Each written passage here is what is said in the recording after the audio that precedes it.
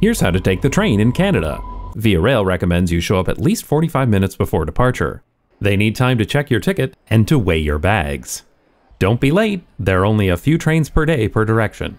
Next, line up to wait for your train. When it's time to board, you'll be allowed up on the platform. But when getting on the train, be careful. The platforms are much lower than the train cars, so you need to climb up with your luggage. You can store your suitcase in the overhead bin. Then find your assigned seat. You don't get to choose your seat when booking, it's assigned automatically for you. If you're really posh, you can go into business class. And keep an eye out for the meal service. Yum! It is nice to not to have to drive. Just hope there's no freight train though, as they get priority and you need to wait. We finally arrived! Better late than never. Hopefully you've got someone picking you up by car because there's nowhere to walk and public transit is nearly useless. And that's how you take the train in Canada. It's all the pain of flying and takes longer than driving.